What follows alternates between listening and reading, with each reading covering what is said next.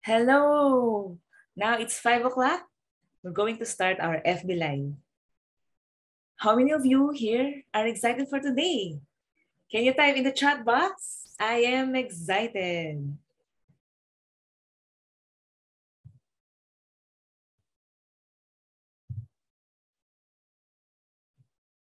Okay. How many of you are not? Thank you, man, for being excited for today. Hello, Anne. Nice to see you here. Okay. Thank you so much for your participation. Welcome to our FB Live today, entitled An Insurance Plan with No Beneficiary. Can that happen? Pwede ba yun? Okay.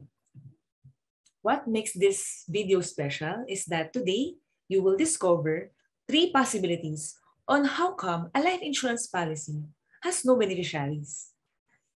Second, we will learn 3 steps on what to do about it. And third, 3 tips on how to avoid that to happen. Interesting topic, right? Thank you, Anne, for that comment. My name is Sheila Ong, and I help business owners maximize their investments in their life insurance policies by making sure that insurance claim benefits will go to the rightful heirs. Now, how many of you here have life insurance policies? Can you type I in the comment box? For those who are watching this on replay, you can still participate by messaging in the comment in our chat box. Have you checked your policies kung sino ang mga beneficiaries nito? Check if correct ang mga spelling. I-check natin kung tama ang mga birthday. And i-check natin kung sila nga talaga ang gusto nating gawing beneficiaries. Thank you, Anne, for that. Okay. Yan. So, few weeks ago, I had an inquiry. The oldest sister got a life insurance policy. Ang kanyang beneficiary is ang kanyang mother. Okay. So what happened, no? This person passed away and the mom died ahead of her. So since wala nang ibang nakastate na beneficiaries, parang naging zero ang beneficiary. Wala nang beneficiary, no? Okay. And then, the insurance agent is a relative. So there's yung nag-i-inquire is a sibling of that sister who passed away. And concerned siya, paano yun, di ba? Ano nang gagawin natin? Okay. So we will talk about this later. Business owners tend to forget on checking on who are the assigned beneficiaries on their policies. So ito yung classic example natin. No? Why? Bakit natin nakakalimutan? No? Because we are very focused on our business. Or we rely too much on our financial advisor. And sometimes we're thinking that dying will not happen anytime soon. Do you agree? Type in the chat box, agree. Okay. So before we talk about the possible scenarios of not having a beneficiary, no, let us identify sino ba ang dapat ang beneficiary natin. Okay. Thank you, Mayan, for that. Agree? Okay. Yan. So, first, no, kung mayroon tayong asawa, ang talagang inuuna natin, syempre, ang ating spouse. And then followed by our children. If you don't have family, wala pa tayong asawa at anak, pwede natin i-assign ng ating mga parents, di ba? So, followed by our siblings. Now, if we don't have parents anymore, no, we will assign our siblings, followed by the pamangkin, their kids. Yan. So, yan yung proper way of assigning beneficiary. Siyempre, people who are close to our hearts, di ba? Okay. Now, let's talk about the 3 possibility, the scenario, no? Okay. So, ang first usual nangyayari, both spouse died because of illness. Classic example now is the COVID. Usually, nagsasabay-sabay, di ba? Especially noong 2020. So, if that happens and wala tayong ibang inassign na beneficiary, yan, wala na siyang beneficiary. Second, both spouse died in an accident. Okay, so madalas syempre as a family we travel, di ba? We have vacation, we ride the airplane. So if there's a plane crash, sabay na nag-pass away, wala na namang beneficiary. And the third possible scenario is the story that I mentioned kanina, is that the beneficiary passed away ahead of the insured and hindi na na-update. Okay. So now, I have these 3 tips. Ano bang dapat gawin para hindi ma-avoid natin itong mangyari? Okay? So ang first tip is that we need to assign adults. No? So yung kaninang example, spouse, di ba? Assign adults as the primary beneficiary. Siya yung unang tatanggap. And then assign contingent beneficiaries. These are the children. So kung yung walang asawa, no, parents are the primary beneficiary, contingent beneficiary are the siblings. Okay. And the third, the siblings ang ating primary, pwedeng contingent ang ating mga pamangkin. Okay, so ang pag-update naman ng beneficiary names are anytime pwede natin gawin, we'll just fill up a form. Okay, and walang bayad yan. Usually I encounter that question, no. Mag-update ako ng beneficiary next time, may bayad ba? It's free.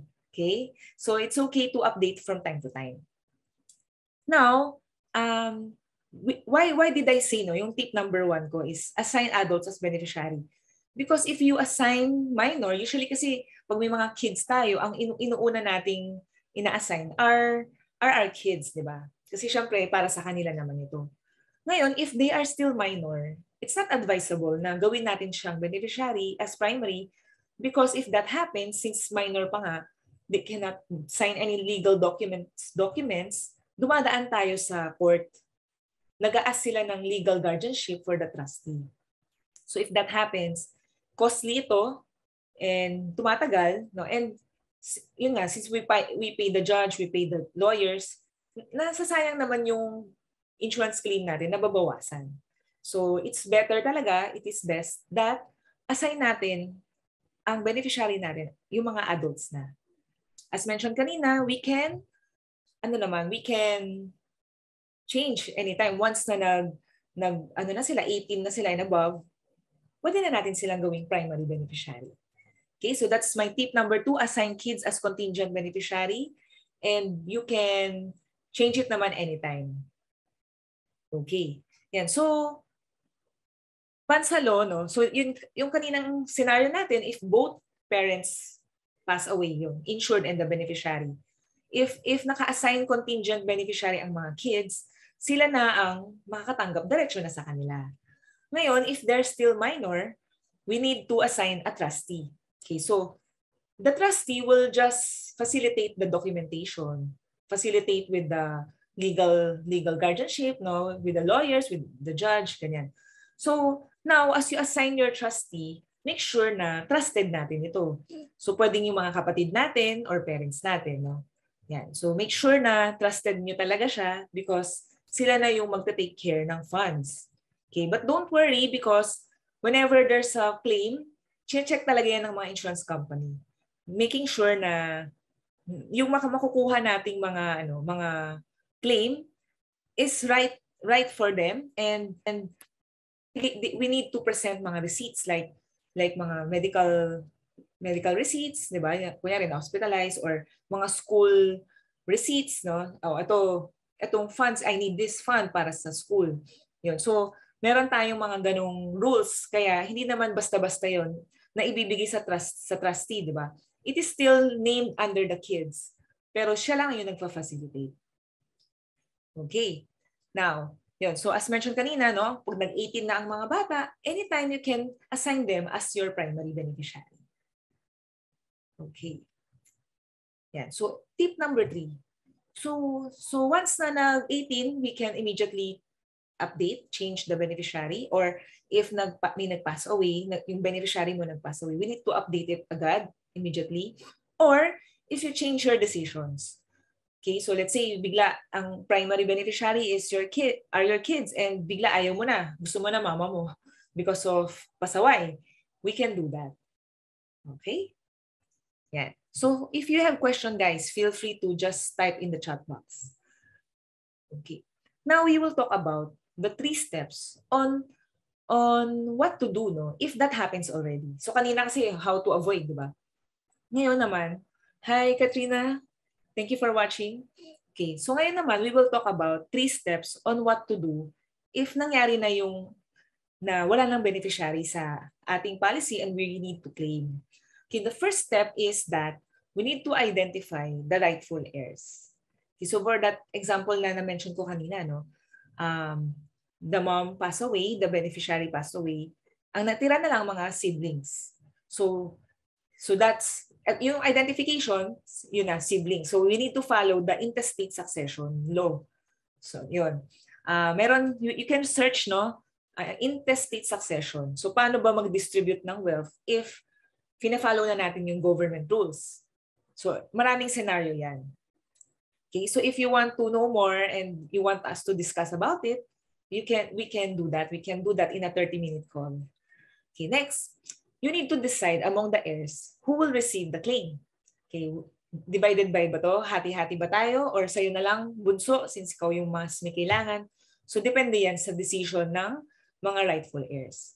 Okay? Yan. So that's the third no. How much yung allocation sa paghahati-hati natin. Okay, no. Second, step 2, we need to get a judiciary settlement form. Okay, so this form, you can ask this from the insurance company kung saan tayo magka-claim. So meron silang template on that. You just fill it out, sign the form, no. Yung lahat ng rightful heirs na dapat makatanggap, magsasign, and nandun yung decision on how to distribute that wealth. And you need to have it notarized. Okay. And then step 3, file the claim. No? Get the list of requirements. You can ask assistance from your financial advisor. You need to prepare everything. And you just submit the complete documents. And you'll get your claim. Okay. Yan. So meron ba kayong mga questions? Just feel free to type in the chat box. Now you understand better how do we assign beneficiaries, no? How does it work, no? Now, you get to learn also the 3 scenarios or possibilities on how come that there are no beneficiary in the policy. Diba? You get to know today 3 steps on what to do if your life insurance has no beneficiary and tips on how to avoid this. Now you're thinking siguro, no, ano ba yung proper way of distributing wealth? How do we avoid taxes, estate taxes? And how do we equally divide it? Okay, so I am here to help business owners maximize their income and at the same time guide them on how to pass on their wealth properly and equally to the rightful heirs. Okay, so you can reach out to me and have a 30-minute video call and I can assist you with these 3 things. We can review your goals for estate planning. So estate planning means how do we distribute wealth to your heirs, di ba? We can review your existing plans, checking the correct details of your beneficiaries, and guide you to achieve your goal on how to pass on your wealth properly to your rightful heirs. So I'm calling business owners who wants to make sure that their hard-earned money will be properly passed on to their heirs without worrying about the possible blood war within the family. Yan. So marami tayong mga kwento, di ba, na nag-aaway-away sa mana. So I'm giving away free 30-minute call. Just choose your best schedule. So I'll put this in the chat box.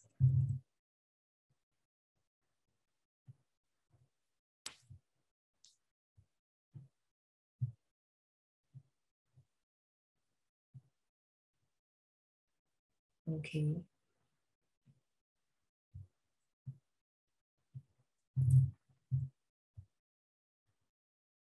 Yan. So, just nakita niyo na ba ang aking link?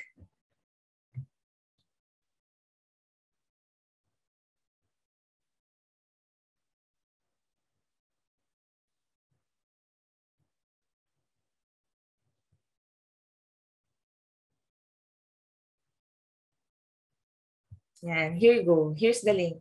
Okay, just feel free to book a call with me. It's for free.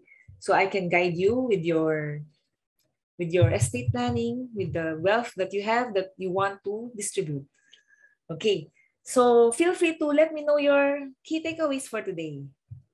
Yan. What are your learnings? What are your tales? What is the significance of what we talk about today in your life? What are your aha moments? and your insights. Feel free to type in the chat box.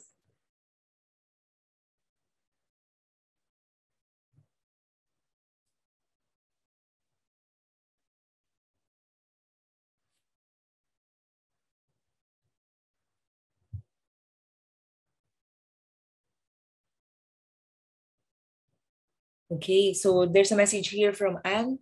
Do not assign minors as primary beneficiary. Question. It's a question. Question ba yan or it's an insight? It's a takeaway. It's not advisable to assign, but if wala na talaga tayong choice, let's say no option, no other option, pwede naman. You just need to assign a trustee, yung trusted mo talaga para para peace of mind tayo na matatanggap ng mga bata yung ating claim. It's a takeaway. Okay, thank you, Anne. And I have here from Anne, how old yung parents na pwede maging maging beneficiary? Wala naman age limit kasi since they are the receiver, wala tayong limit sa age. So, feel free to assign them as your beneficiary. No, so, tsaka na lang natin i-update in the future kung nauna na, parang ganyan. Thank you, Anne, for the takeaway and Anne for the question. So if you have more questions, just type in the comment section there.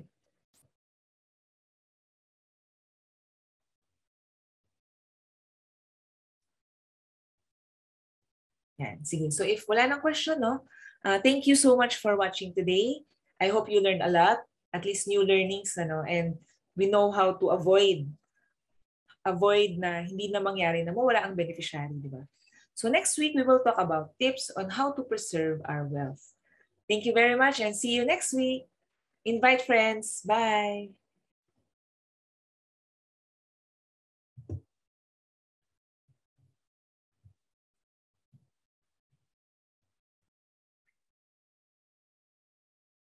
Thank you for watching.